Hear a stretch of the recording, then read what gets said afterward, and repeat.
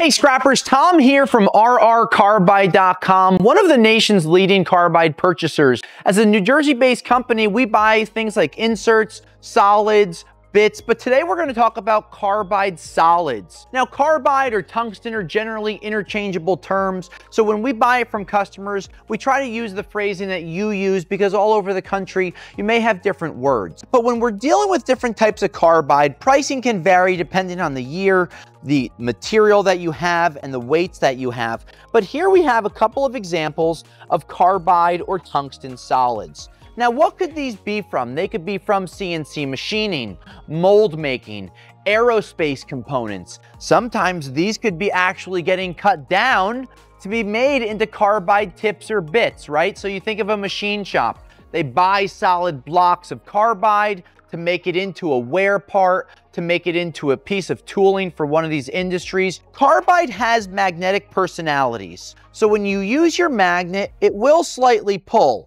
But you can notice it doesn't pick it up, right? You can see it on here. The solid carbide tungsten pieces, they move, but you can't pick them up. So a magnet will help you identify, especially if you don't know if you have steel or if you have carbide. Its dark gray color with very little luster is also a good sign on it. Now, when you get these, you want to be able to sort and separate them because there are different grades and different prices when it comes to tungsten-based materials. Now, when you have them separated, when you have them sorted, and you send our team pictures, we can do a couple of different things. If you have 10 pounds, we'll send you a free shipping label. You can package it up and send it to us. But if you have 50 pounds, we'll send you one of these bins of different sizes, along with a prepaid label getting it to you and then shipping it back to us. And with insurance on the carbide, even if it gets lost, you still get paid. So when you're going to sell these, please sort and separate them. Please don't throw them into your steel pile.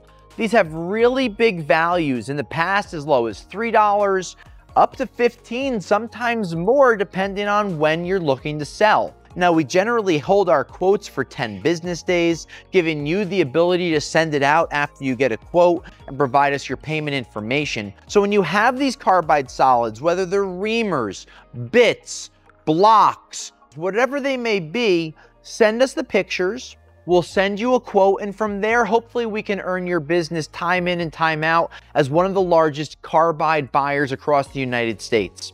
Any other questions, email or contact our team at rrcarbide.com today. Until next time, I'll scrap you later.